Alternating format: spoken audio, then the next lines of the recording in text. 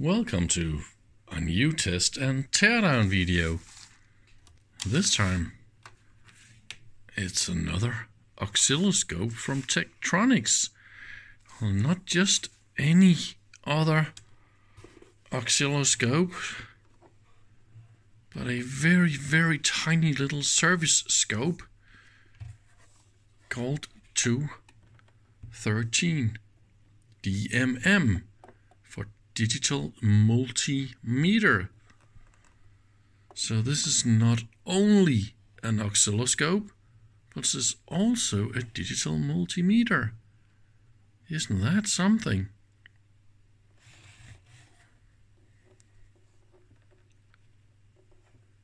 So the two little metal things down here, that is actually for a strap you can have around your neck. So this is hanging on your belly. Can you imagine that? So you got both hands free to do all sorts of service and measuring around what's going on. And so there's actually a big hole in the middle here where it contains batteries. So it's battery operated, and then you can charge the thing as well. This one is a little bit modified. It was broken and repaired by the previous owner. It is in a little bit of an old crusty state, but of course I'm going to fix that a little bit. There's a loose connection here in the scope input, so I can't get anything in there. I hear some loose items in here, so that is why I opened this thing. I didn't power it up, but I saw it worked when I bought this one at a flea market, at a local flea market a few weeks ago. So I know this actually works, or at least it boots up and power or shows something on the screen. Obviously it's not going to measure anything before I repair the cable here. So there's this little special cable, and this attaches the probe. This is the original probe with this a little bit funny connector. Just goes here, and then the idea is, as far as I know, you just wrap this around the back, and you also got the mains cable or for the charger, and you also wrap this around here for wiring. So there's ordering your wires. Other than that, it's quite normal. You got all the voltages per division, position, power on and off, and input AC, la la la la. All that is super normal for a scope. And here we select between digital multimeter or the oscilloscope. So how about we just power this up and see what happens. Yeah, I got all the little boss buttons and stuff for this. That was needed a little bit of service. This is the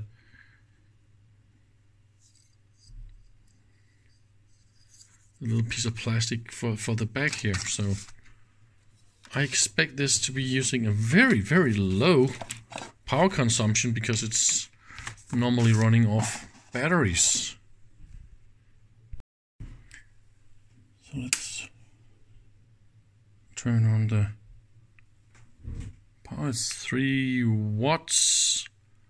I see the LED goes on here.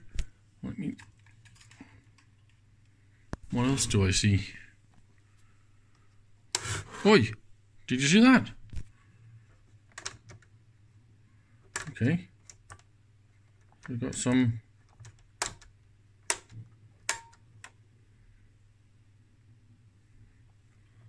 is going on here, right? So this is the time base.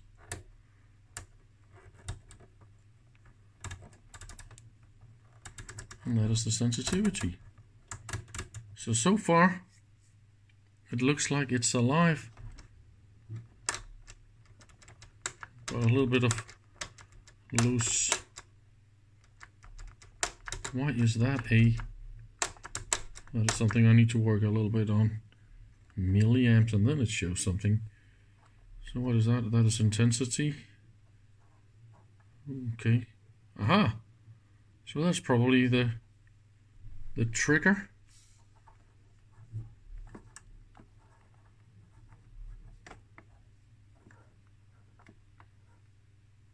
Okay, we got a little bit of loose pots here.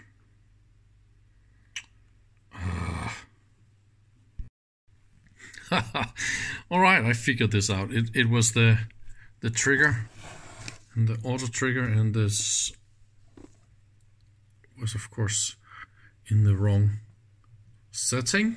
So that means playing around with the position here, that will change the trigger.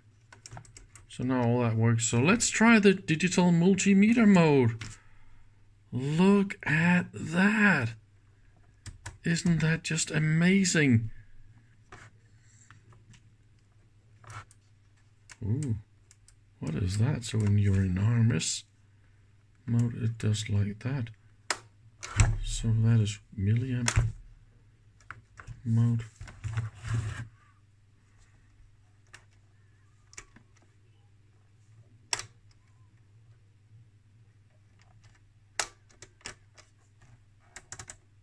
Okay, and the dot moves as well. That is amazing. I love it. So it really works.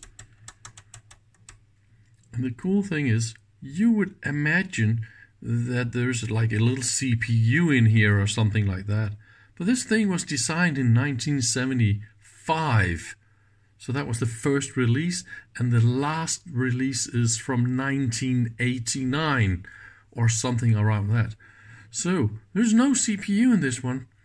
There's actually a 2-chip solution for this. One is the analog to digital converter, and the digital output drives a character generator that draws the image here on the screen with the result from the AD converter. So that is how it's done. And I think we should open and find this custom chip, because it's probably going to look real nice. Now I'm inside this beautiful unit. As you see, it's very, very compact design. Let me get some light in here so we can see what we're doing. So that is the end of the CRT. Here's of course the high voltage converter.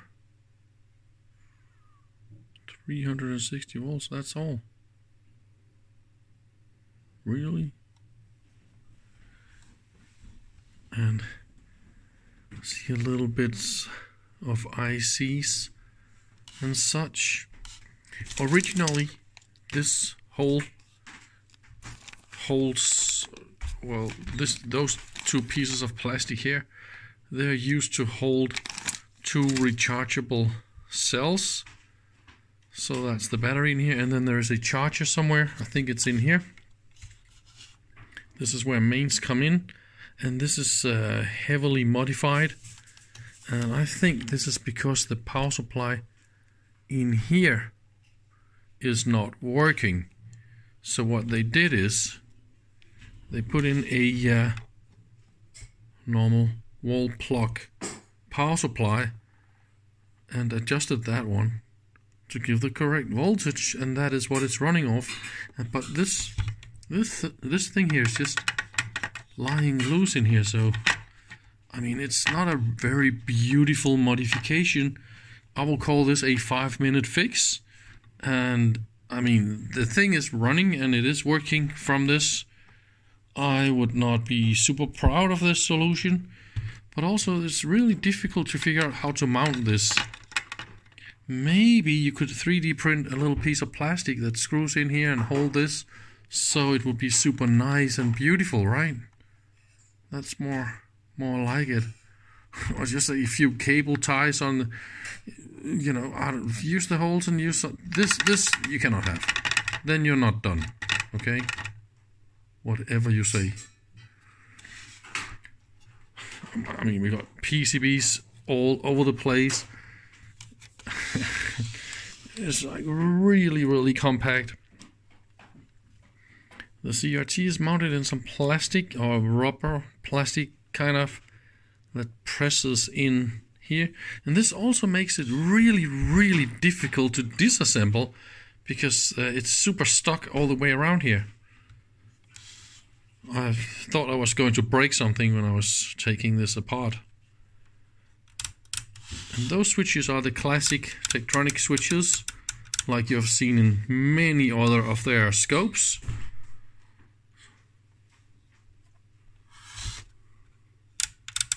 And they occupy this entire space here. Well, we know those are really, really good. Oh yeah, let's see if we can get this all the way out. So this is how it's assembled. This is the bottom part. And if you see those pieces of very, very hard plastic, that just sticks up and locks itself into the holes here. There are no screws for that.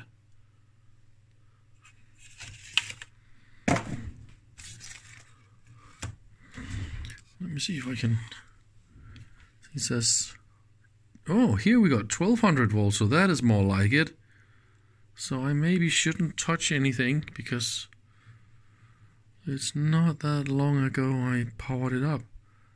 Oh, look at that. So we got a PCB in here, and then there's another one, actually 2 stacked PCBs here, because you can see more components here, right? Or is that? Yes, definitely. It was 2 stacked PCBs here, so it's very, very highly super stacked. Oh my god. That is impressive. Compact. Yes, and here is the character generator, by the way. That one. And that looks super duper nice, so I really wanted to show you. Can I maybe... I think we got connectors all the way around here, so I should be able to lift this up. But I think I need 2 hands to do that, so... let me try and play a little bit with that. So now it's all coming to pieces. I had to remove the 2 nuts here of the power supply. And then I am definitely inside.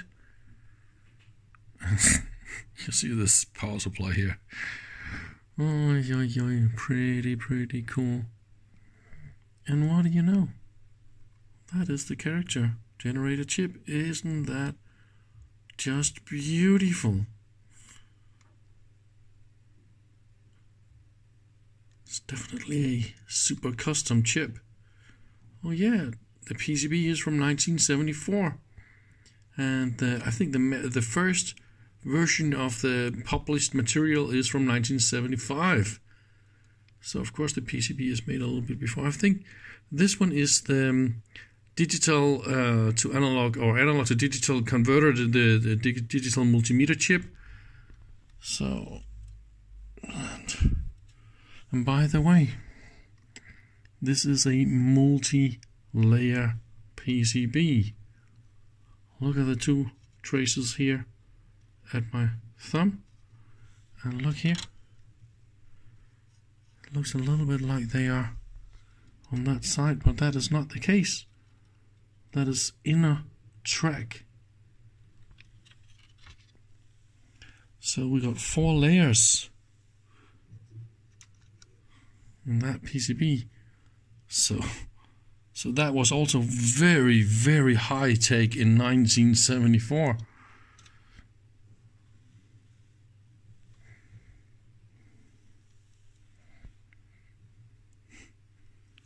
This one is actually loose, so I should have a look. Hang on a second. Yeah, with this connector removed, it is now super easy. Oh yeah, by the way, see? the two black wires.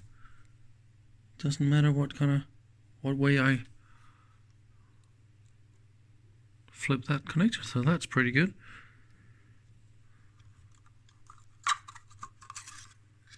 Ooh, empty. So that is where the broken power supply would have been. And this is what they replaced. And since this one is so compact, even a brand new one wasn't able to replace that one. So that is the AC line. Yeah, this is the AC and battery charger that was inside here. I thought that was the high voltage thingy. So where the heck is that then? It's super secret. It can only be in there, right? Because there isn't really anything left anywhere. I don't see any nasty high voltage stuff.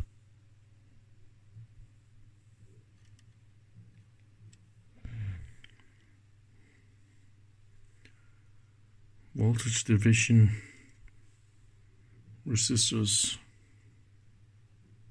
interconnects in Teflon. Nice. Oh, a little fuse in a socket. Oi, oi, oi, oi, oi.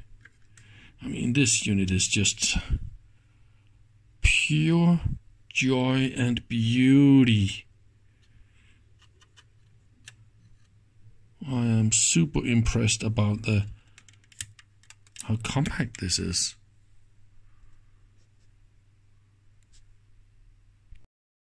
And here it is. I found the fault. So this is the scope input. Look at that. So where is that supposed to be mounted? Down here is probably a little pad. Yes, there is a... That is where it was supposed to be soldered to that little point here. Can't really see it that well. So that broke off. Well, that should be possible to fix. And then we'll be up and running. Ha ha! I really like it when stuff is working, so that is going to be a great, great day. And then I could probably figure out how to mount this. Just, I mean, a little bit, so it's not hangly-dangly around here. Nah. What is... But if you take the volume of the content in here, I mean, if you're really, really smart, don't you think it should be possible to put this in here? In that one? I mean, it's more or less the same volume, but yeah, I can't be bothered totally rearranging all this, making a new PCB for that, and oh no, not so funny. I wanted this to be a fast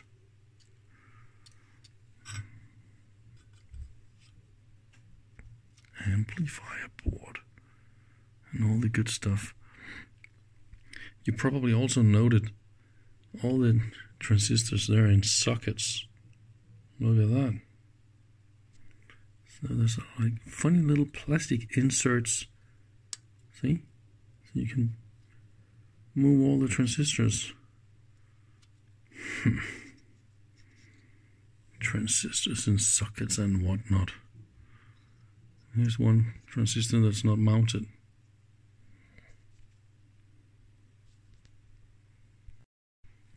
I've been poking around a little bit more inside this unit, and that is the volt selection. So this is probably the input, and I don't know if you can see this. That resistor is not looking too good.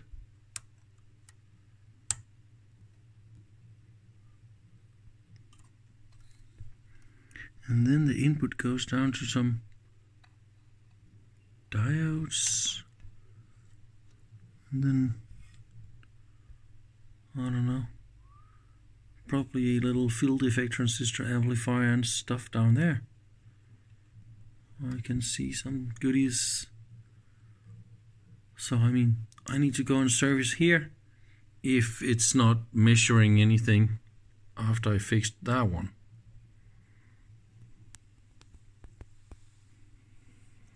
And by the way, I see the high voltage capacitors and all that stuff here, so this is where all the nasty high voltage stuff is made.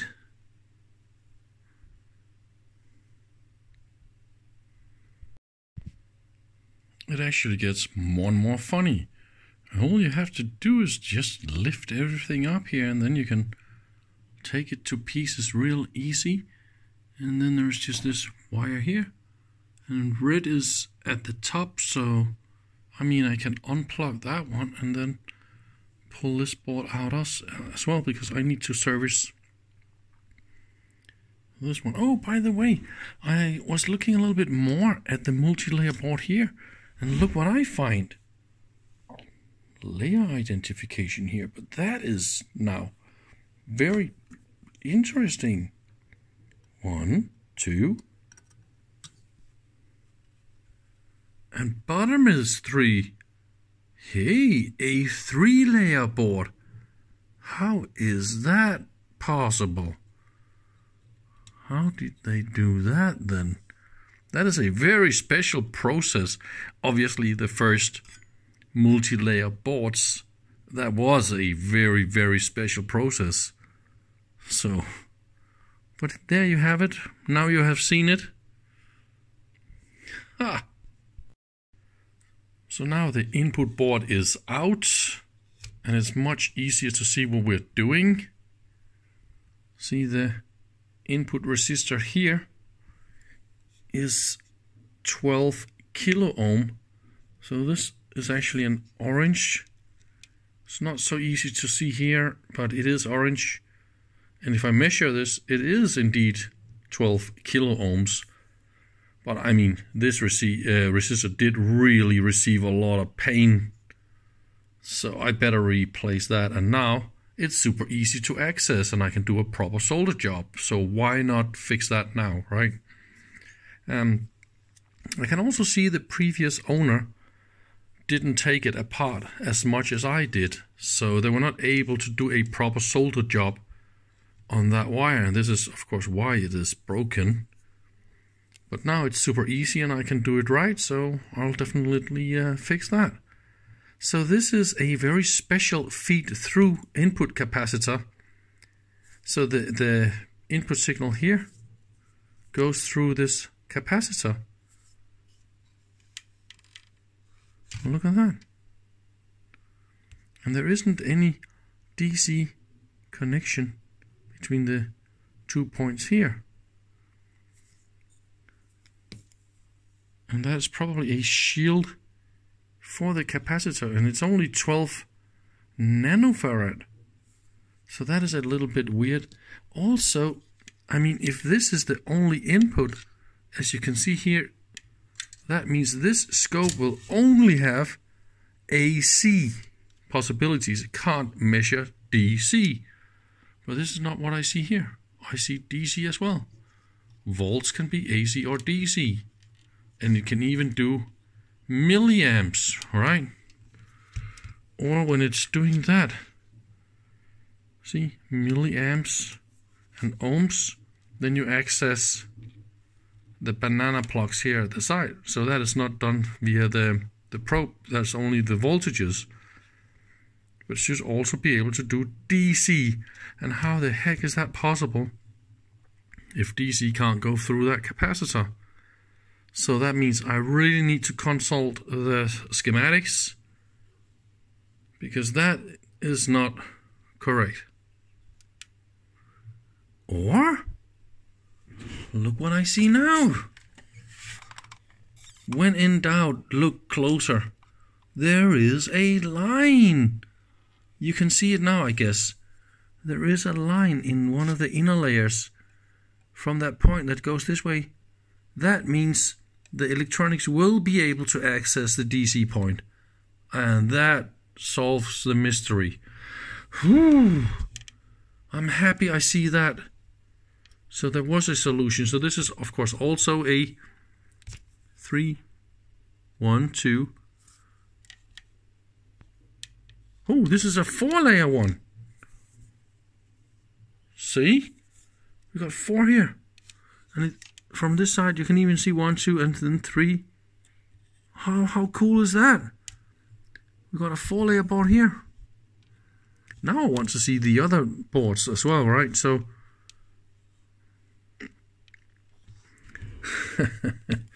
that is also a 4-layer board. And here you can even see the layers. They're in different colors. Because it's very transparent, the glass fiber this is made from, right? Okay, cool. That explains everything.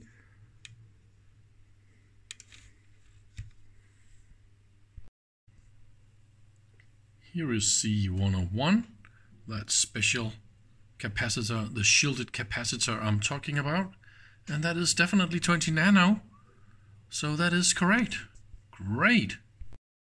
And that is the 12K resistor that was very hot. And like you see here, that must have been a very high frequency signal, right? How is it possible to make this hot? And this one is working. And then we got 2 diodes to the positive and negative 6.5 volts. And then it goes into the dual gate amplifier section. So I want to measure those 2 diodes are not shorted as well, right? But I want to change this resistor. See, that was real easy. And that looks nice and beautiful. And the input cable is soldered, so yeah, I will assemble it and let's see if it works.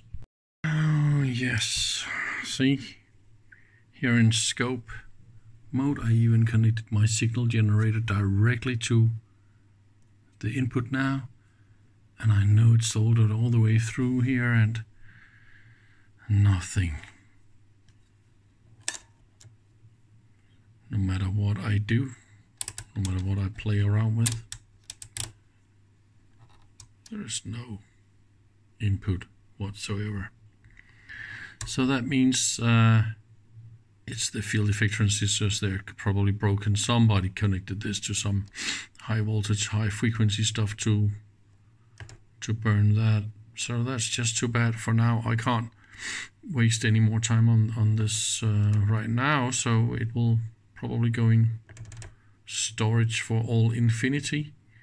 What else did I find out? If I go into digital multimeter and if I go into volts, doesn't work obviously because that goes also through the normal input. But if I go to ohms, then I need to use that input, right? And look at that. If I see, that's open. Ooh. So yeah, it seems to be alive in ohms, and I can select the different ohms ranges like that. We got a little bit of some funny characters sometimes. Look at that. It's not 100% perfect. That's just probably the way it was already from the beginning. But I still think it is super nice, this scope multimeter. Anyway. So, why are you doing that now? Oh, look at that. That is interesting. So I can actually use it. Hang on a second. Ah, that is cool. You can use the ohm meter input And then you can get all your curves on it. This is 1 kilohertz. Ha ha! That was funny. And this is the trigger. It's doing some sort of funny things here. Yeah, that should be the level. Ugh. All right, so we are back happy again. All right, thank you very much for watching, and please come back again tomorrow. See ya. Bye.